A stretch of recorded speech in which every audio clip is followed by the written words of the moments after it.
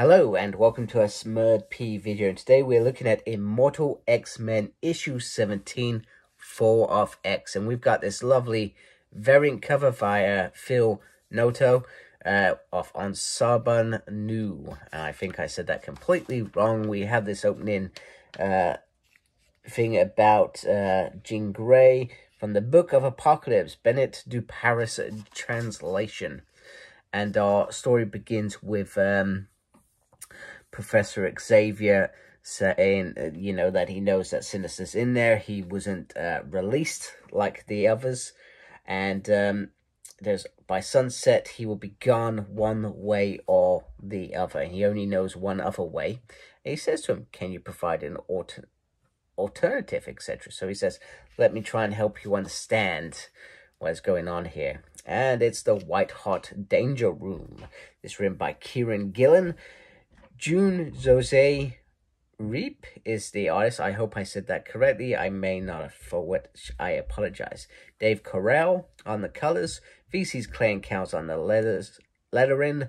Tom Muller and Jay Bowen on design, as always. And like I said, the Phil Noto is the Quiet Cancel cover, etc. So they're in the White Hot Room. They are facing off against Apocalypse, and it soon becomes clear that they are creating these villains to face, such as Bishop, Wolverine, because they are challenges that they must pass to because they are testing themselves.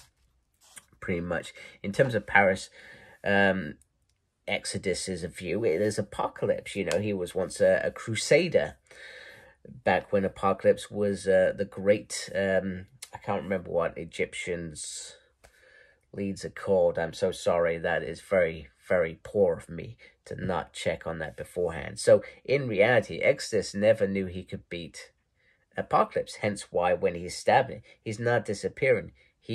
Because he's almost going to lose. It also reminds me of the Game of Thrones episode where, what's his name, 41, and the giant crushed his face. That's what I thought was going to happen, but I don't think I've ever seen anything that bloody in a Marvel thing. But what he does believe in, and he always has, I think he always will, is hope. And that gives Hope the power to become Phoenix again, and literally rifle through there, etc., and destroy Paris's challenge, etc., so defeating him. So therefore they've sort of passed, and it's a bit of philosophy and blah blah blah, etc. So Jean Grey is still there, but she is not the Jean Grey we know from the Hellfire Gala, so to speak. She is she lives in the White Hot Room where the Phoenix lives, and then it's sort of like the Phoenix saying, "You'll learn more about me, boys, in time." Oh, wait a minute, that was her first saying to the original X-Men, wasn't it? Completely missed that. So, anyway, something's going on with Jean. She's not quite there. She is clearly in a bad place. So, meanwhile, Sinister and Xavier talk. They talk about Forge's cure. Now, everybody is cured but Professor Xavier, sorry.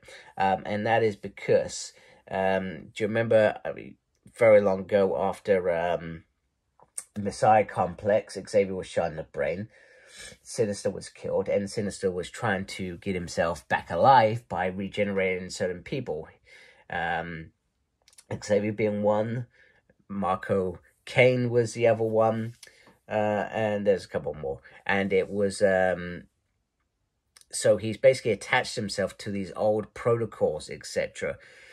But he knows that he cannot get in there. He is not strong enough. He never has been. He sort of admits that he is not in Professor Xavier's league, and he knows that he can't win. And even though he's tried to be this big, big baddie, maybe he should have stuck as Apocalypse science lackey, etc. So, which is good. Good for some of the others, etc. So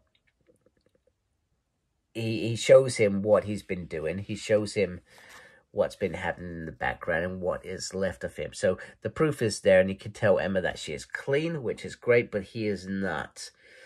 And he's going to deal with that. Now, the thing that the Sinister is sort of hanging on to is the fact that there is a Dominant out there in the universe. And he wants Xavier's help to stop this Dominant. So there is a story arc to come at some point off the back of the Sins of Sinister, because this Sinister couldn't achieve Dominant because one of the others achieved it, so to speak. So, yeah, he wants to do it, etc. And if I remember rightly, there are four other Sinisters, if I can remember correctly. So it is really interesting. It's almost like begging with Xavier for this opportunity to get back at them for a bit of spite, etc. And what he's telling him is the truth, etc. That's all it is. Meanwhile,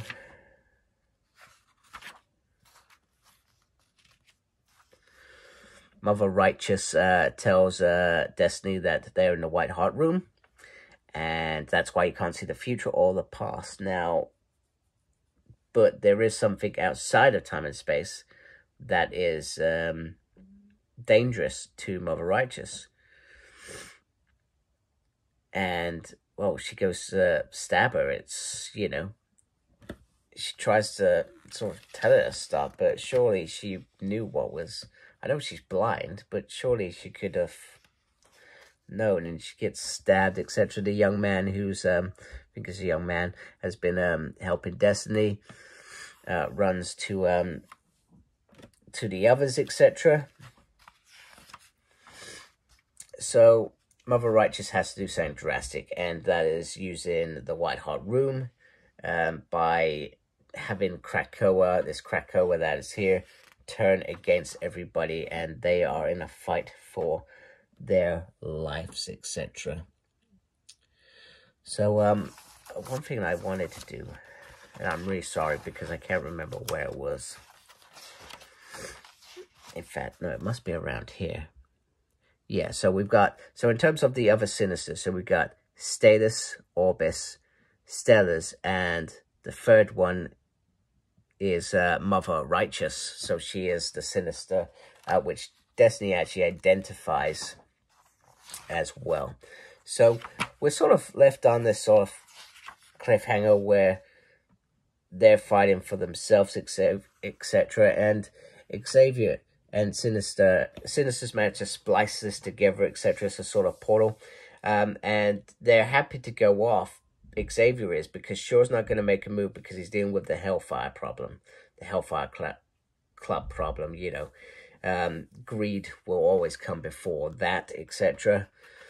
So, now, I'm not sure if this is going to be, their mission is towards facing the dominant Sinister, or whether it's about trying to save these folks.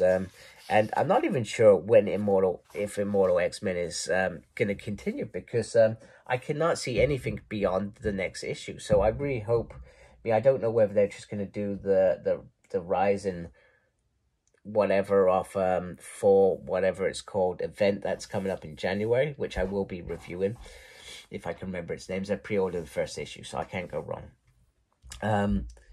Or whether Immortal X-Men will jump back and that story will continue, I'm not entirely sure. But Immortal X-Men has, if it does finish, I think I'd be a little bit sad, because it's actually been probably one of my favorite runs in this Krakoa era, etc.